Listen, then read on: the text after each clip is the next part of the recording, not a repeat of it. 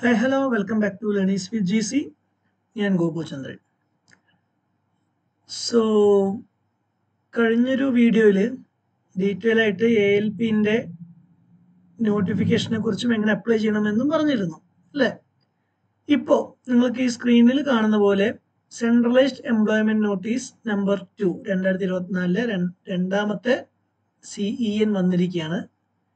Railway recruitment board എന്തിനെ കുറിച്ച് ടെക്നീഷ്യനെ കുറിച്ച് അവർ ഓൾറെഡി ഒരു നോട്ടീസ് ഒക്കെ ഇറക്കിയിരുന്നു. ടെക്നീഷ്യൻസിന്റെ കലണ്ടർ, ടെക്നീഷ്യൻസ് എല്ലാം മൊത്തത്തിൽ ഇനി റെയിൽവേ ഈ വർഷം നടത്താൻ പോകുന്ന അല്ലെങ്കിൽ നോട്ടിഫിക്കേഷൻ വരാൻ പോകുന്നതിനെ കുറിച്ചുള്ള ഒരു കലണ്ടർ ഇൻക്ലൂഡിങ് അതിൽ ഏതൊക്കെയുണ്ട്, ALP technician, group D, NTPC ഒക്കെ വരുന്നു പറയുന്നുണ്ട്. സോ അവർ പറഞ്ഞ പോലെ തന്നെ ഇനി നിങ്ങൾക്ക് വൈകാതെ തന്നെ വെബ്സൈറ്റിൽ ഇതിന്റെ നോട്ടിഫിക്കേഷൻ വരും. കാരണം ഇപ്പോൾ സെൻട്രലൈസ്ഡ് നോട്ടീസ് വന്നു കഴിഞ്ഞു. അപ്പൊ നമ്മൾ ഇതിനെ കുറിച്ചാണ് പറയാൻ പോകുന്നത് കേട്ടോ. എന്താണ് ഈ ഒരു നോട്ടീസിൽ പറയുന്നത് എന്നാണ് പറയാൻ പോകുന്നത്.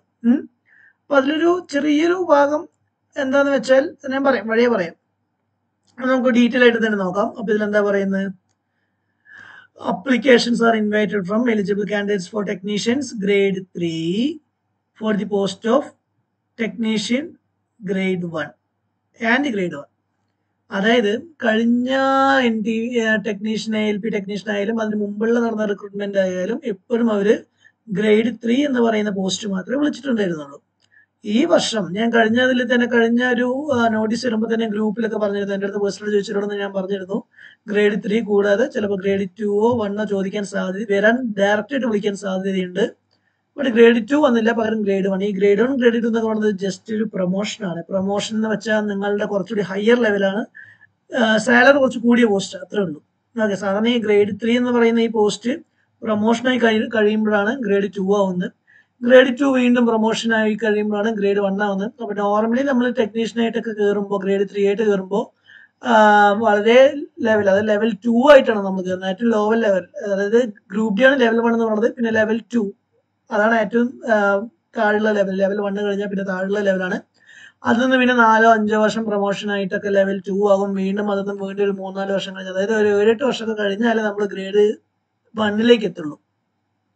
പക്ഷെ ഈ വർഷം അവർ ഡയറക്റ്റ് ആയിട്ട് എന്ത് ചെയ്യുന്നുണ്ട്? ഗ്രേഡ് 1 നിങ്ങളെ റിക്രൂട്ട്മെന്റ് ചെയ്യുന്നുണ്ട്. അപ്പൊ ഗ്രേഡ് 1 ഗ്രേഡ് 3 തമ്മിലുള്ള വ്യത്യാസം എന്ന് പറയുന്നത് നിങ്ങളുടെ സാലറി തന്നെയാണ്. ജോബിന് വ്യത്യാസമൊന്നും ഉണ്ടാവില്ല, ബട്ട് സാലറിയിൽ വരുന്ന വ്യത്യാസമാണ്. നമുക്ക് NTPCയിൽ ഇപ്പോൾ CCTC, സീനിയർ CCTC എന്നൊക്കെ പറഞ്ഞ് കാണാറില്ലേ? കൊമേഴ്ഷ്യൽ കം ടിക്കറ്റ് ക്ലർക്ക്, അല്ലെങ്കിൽ senior commercial cum ticket clerk, അല്ലെങ്കിൽ typing clerk, senior clerk cum typist എന്ന് പറഞ്ഞ് കാണാൻ പറ്റും. ജോലി ഒരേ തന്നെയാണ്, പക്ഷെ ശമ്പളത്തിൽ വരുന്ന വ്യത്യാസം നമ്മൾ അതായത് ഈ വർഷങ്ങളോളം പ്രൊമോഷനായിട്ട് പോകുന്നതിന് പകരം ഡയറക്റ്റ് നമ്മളെ കയറ്റുന്നു ആ ലെവലിലേക്ക്. അതാണ് സംഭവം.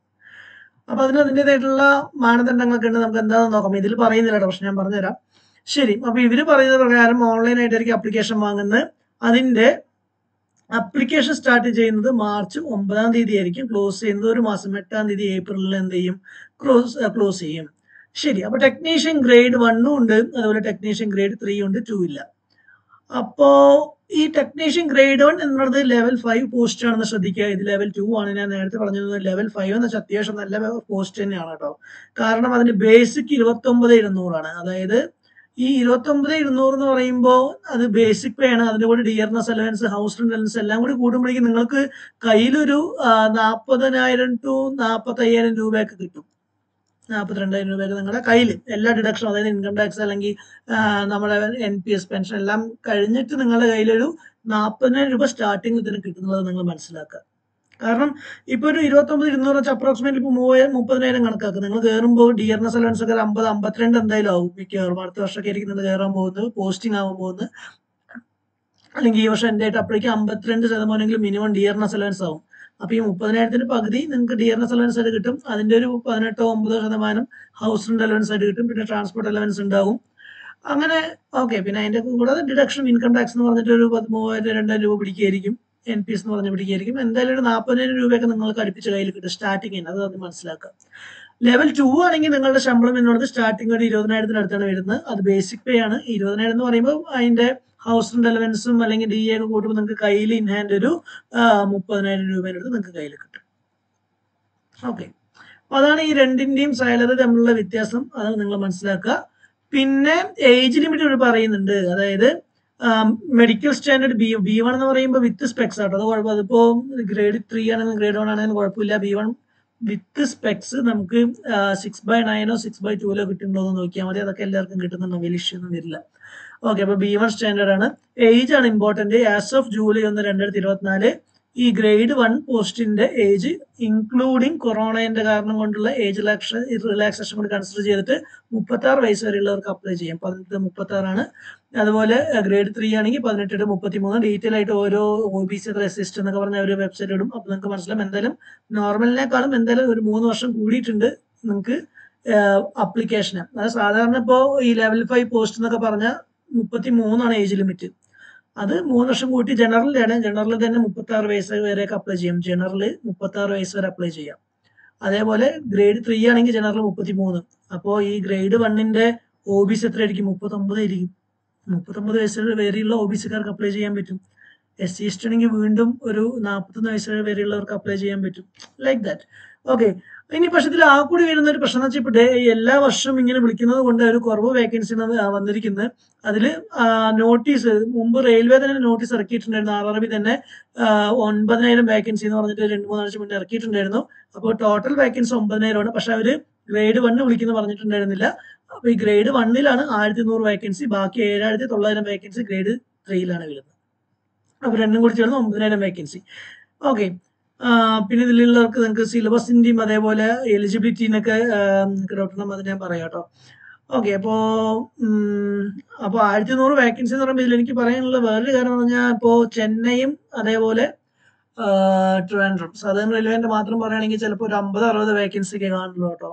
അതെ, അപ്പൊ ഈ 1000 വേക്കൻസി എന്ന് പറഞ്ഞാൽ നിങ്ങൾ 1000-1 അല്ലെങ്കിൽ 1000-1 ആയിരിക്കണം എന്നുള്ള രീതി. നമ്മൾ ഈ പൊതുവേ ഉള്ളൊരു ടെൻഡൻസി, നിങ്ങൾക്ക് ഇത് കാണുമ്പോൾ തന്നെ ആദ്യം തന്നെ നിങ്ങളുടെ മനസ്സിൽ എന്താ വരിക?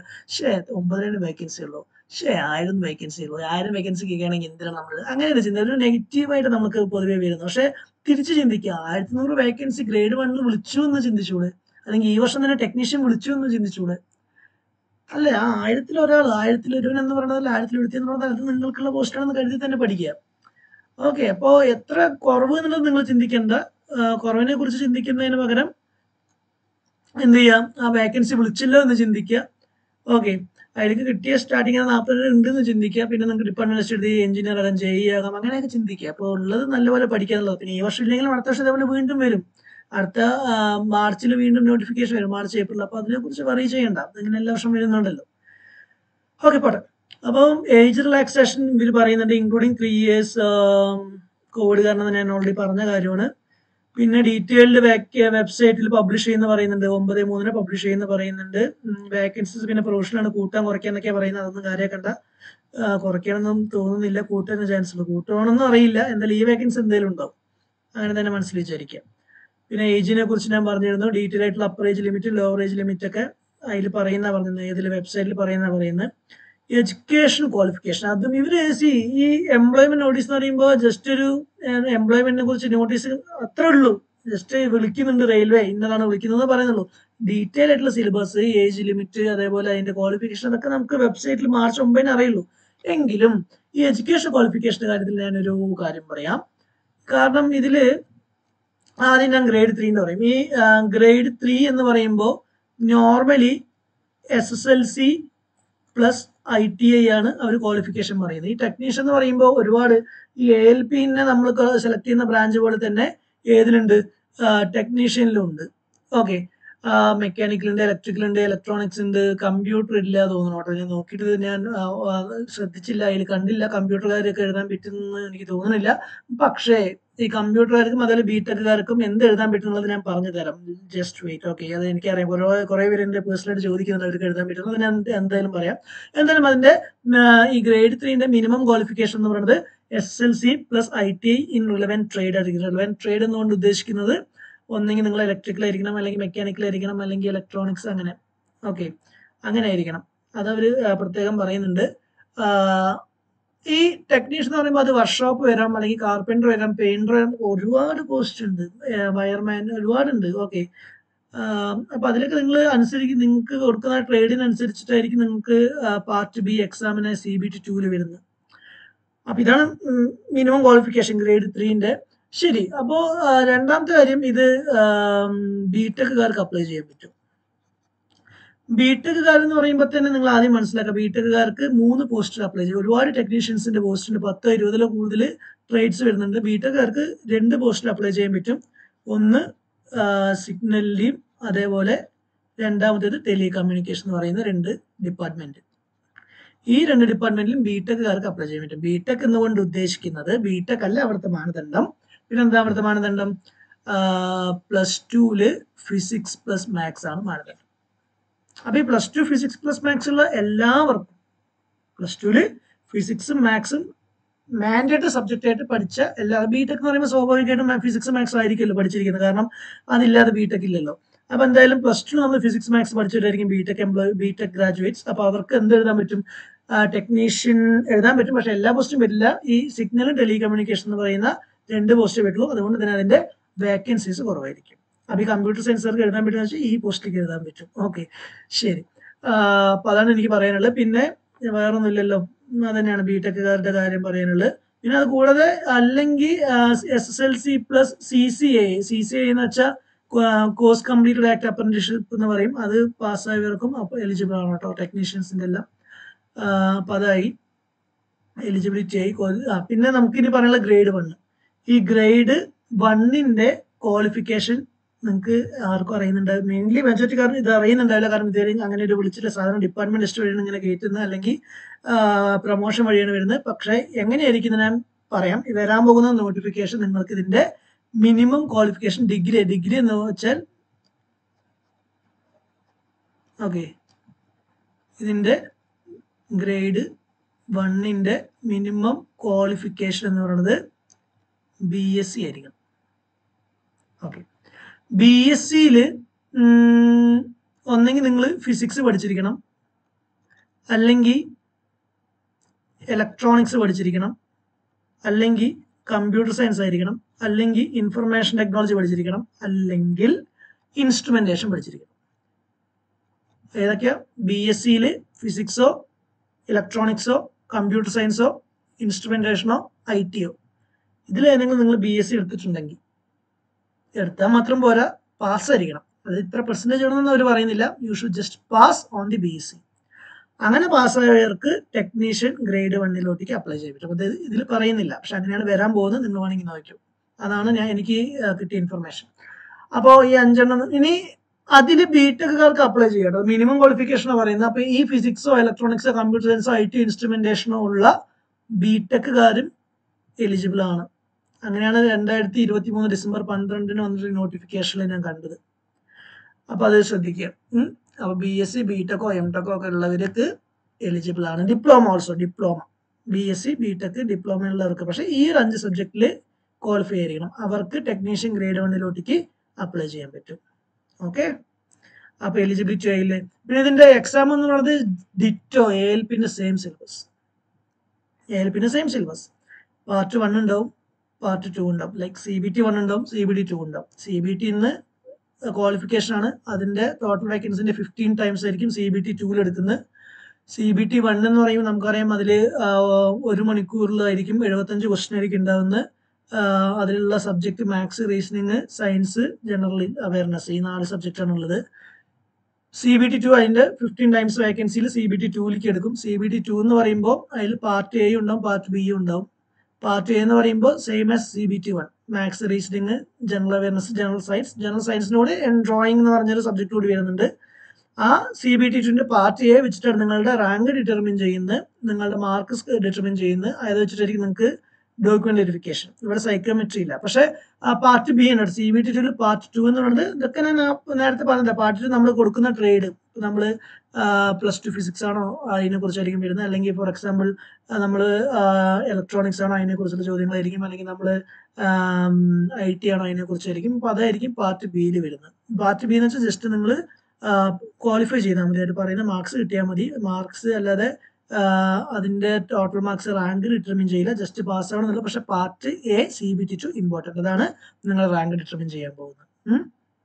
അപ്പോൾ അതായില്ലേ സിലബസ്. എന്നിട്ട് CBAT ഇല്ല കേട്ടോ. ALPക്ക് ഇതും പിന്നെ സൈക്കോമെട്രി കൂടി ഉണ്ട്. ഇതിൽ സൈക്കോമെട്രി ഇല്ല, ഡയറക്റ്റ് ആയിട്ട് ഡോക്യുമെന്റ് വെരിഫിക്കേഷൻ മെഡിക്കലുമാണ്. മെഡിക്കലും വലിയ ബുദ്ധിമുട്ടൊന്നുമില്ല. ALP ആണെങ്കിൽ നല്ല സ്റ്റാൻഡേർഡ് A1 സ്റ്റാൻഡേർഡ് തന്നെയാണ്. പക്ഷേ ഇതിന് B1 സ്റ്റാൻഡേർഡ്, B1 എന്ന് വെച്ചാൽ വിത്ത് സ്പെക്സ് നമുക്ക് B1 C1 എന്ന് വെച്ചാൽ B1നേക്കാളും കുറവാണ്. അത് കുഴപ്പമില്ല. B1 എന്ന് പറയുമ്പോൾ 6/9 6/2 ക്ലാസ് ഉണ്ടെങ്കിലും ഇല്ലാതെയും നമുക്ക് ഓക്കെ ആകണം, അത്രേ ഉള്ളൂ. അപ്പോൾ അതിന്റെ കാര്യത്തിൽ തീരുമാനമായില്ല, എഡ്യൂക്കേഷൻ ക്വാളിഫിക്കേഷൻ്റെ കാര്യത്തിൽ. അപ്പോൾ കാൻഡിഡേറ്റ്സ് ഇപ്പോൾ റിസൾട്ട് വെയിറ്റ് ചെയ്ത് നിൽക്കുന്നവരാണെങ്കിൽ ഇതിന് എലിജിബിൾ അല്ല കേട്ടോ. ഓൾറെഡി നിങ്ങൾ ഡിസംബർ 1 ജൂലൈയിൽ മീൻസ് മാർച്ചിൽ അപ്ലൈ ചെയ്യുന്ന സമയത്ത് തന്നെ നിങ്ങൾക്ക് കയ്യിൽ സർട്ടിഫിക്കറ്റ് വേണമെന്നാണ് പറയുന്നത്. പിന്നെ റിസർവേഷൻ്റെ കാര്യങ്ങൾ, എക്സ് സർവീസ് ഇതൊക്കെ നിങ്ങൾക്ക് ആ സമയത്ത് കിട്ടും. ഇതാണ് സംഭവം. പിന്നെ ഇതിന്റെ ഫീസിനെ കുറിച്ച് പറയുകയാണെങ്കിൽ 500 രൂപ ഇതേപോലെ തന്നെ ALPന്റെ അതേപോലെ തന്നെ ഫീസ്, അതിൽ 400 രൂപ നിങ്ങൾക്ക് റീഫണ്ട് കിട്ടും. ഓക്കെ, SC/ST-കാരാണെങ്കിൽ 250 രൂപ അത് കംപ്ലീറ്റ് ആയിട്ടും റീഫണ്ട് കിട്ടും. അതൊക്കെ അത്രേ ഉള്ളൂ. പിന്നെന്താ പറയുക, candidate വേറൊന്നുമില്ലല്ലോ. Eligibility of candidates will be professional. ഈ വെബ്സൈറ്റിലൊക്കെ നോക്കാന്നുള്ളതാണ്. അപ്പോൾ അതാണ് സംഭവം. ഓക്കെ, അങ്ങനെ ആ സംഭവം കഴിഞ്ഞു, അത്രേ ഉള്ളൂ. അപ്പോൾ ഒരു ഏകദേശ ധാരണ കിട്ടിയല്ലോ, കൺസെപ്റ്റ് കിട്ടിയല്ലോ. So that's all. ബാക്കി എന്തെങ്കിലുമൊക്കെ ഡൗട്ട് ഉണ്ടെങ്കിൽ നമ്മുടെ ടെലഗ്രാം ചാനലിലോ അല്ലെങ്കിൽ ഇതിൻ്റെ കമൻ്റ് ആയിട്ടൊക്കെ നിങ്ങൾ നോക്കാം. അപ്പോൾ ശരി. പിന്നെ ഞാനൊരു പ്ലാൻ ചെയ്യും. ഇപ്പോൾ ഞാൻ ഇന്ന് വീട്ടിൽ വന്നുകൊണ്ട് എത്തിയതുള്ളൂ. നാളെ ഒരു ദിവസം റെസ്റ്റ് ആയതുകൊണ്ട് ഇപ്പോൾ കുഞ്ഞിടുന്ന് വന്നതാണ്. വന്ന് രാത്രി ഇപ്പോൾ 11-12 മണിയാവാറായി. ആ സമയത്ത് വീഡിയോ ചെയ്തതാണ്. നാളെ തിരിച്ചു പോകും. അപ്പോൾ ഞാനിങ്ങനെ, എനിക്ക് സത്യം പറഞ്ഞാൽ ലീവ് കിട്ടി എനിക്ക് കുറേ, ഞാനിപ്പോൾ ടെലഗ്രാമിൽ എൻ്റെ ഡിസ്കഷൻ എന്ന് പറഞ്ഞ ചാനൽ അക്കാഡമിക്സൊക്കെ ഞാനത് ഫോർവേഡ് ചെയ്യുന്നുണ്ട്. ഒരുപാട് ക്വസ്റ്റ്യൻസ് സയൻസിനൊക്കെ ബേസ് ചെയ്തിട്ട് ഡീറ്റെയിൽ ആയിട്ട്, അതും ടിപ്പിക്കലായിട്ടുള്ള NCERT pure NCERT based questions ഒക്കെ അതിൽ ചെയ്യുന്നുണ്ട്. അത് നിങ്ങൾക്ക് ഗ്രൂപ്പ് നോക്കി മനസ്സിലാവും. വളരെ ടിപ്പിക്കലായിട്ടുള്ള ക്വസ്റ്റ്യൻസ് ആണ്, പ്യൂർലി NCERT ബേസ്ഡ് ആണ്. ഐ തിങ്ക് ഇപ്പോൾ തന്നെ അതിൽ 2000-3000 ക്വസ്റ്റ്യൻസ് ആയിട്ടുണ്ട്. നിങ്ങൾ സ്ക്രോൾ ചെയ്യുന്ന ഇഷ്ടം പോലെ ആയിട്ടുണ്ട് ക്വസ്റ്റ്യൻസ്. സയൻസ് മാത്രം തന്നെ ഒരുപാട് 600-700 ഒക്കെ ഉണ്ടാവും ചിലപ്പോൾ. ഇഷ്ടംപോലെ കുറേ മാസങ്ങളായിട്ട് ഇട്ടുകൊണ്ടിരിക്കും, ഒരു ദിവസം 10, 20, 15 അപ്പോൾ അതൊക്കെ നിങ്ങൾ നോട്ട് ചെയ്യുക. ഇമ്പോർട്ടൻറ്റ് ക്വസ്റ്റ്യൻസ് ആണ്. എനിക്കിത് ശരിക്കും വീഡിയോ ചെയ്യണമെന്നായിരുന്നുണ്ടായിരുന്നു. എനിക്കതിനുള്ള സാഹചര്യം ഇല്ലാത്തതുകൊണ്ട് മാത്രമാണ് ഞാൻ ഇങ്ങനെ ഒരു ക്വിസ് പോളായിട്ട് അതിലിടുന്നത്. എന്തായാലും സമയം കിട്ടിയിട്ട് ട്രാൻസ്ഫർ ഒന്ന് വന്നോട്ടെ. അങ്ങനെയാണെങ്കിൽ സമയം കിട്ടുന്ന പോലെ എന്തായാലും റെയിൽവേക്ക് മാത്രമായിട്ട് ഞാൻ കോൺസെൻട്രേറ്റ് ചെയ്യുന്ന രീതിയിൽ നിങ്ങൾ എന്തെങ്കിലുമൊക്കെ രീതിയിൽ എൻ്റെ ഭാഗത്തുനിന്ന് കിട്ടുകയാണെങ്കിൽ കിട്ടിക്കോട്ടെ എന്നുള്ള രീതിയിൽ. Okay, so as soon as possible maximum videos ഒക്കെ ചെയ്യണമെന്നുണ്ട്. സോ തൽക്കാലം എനിക്ക് by, see you, take care.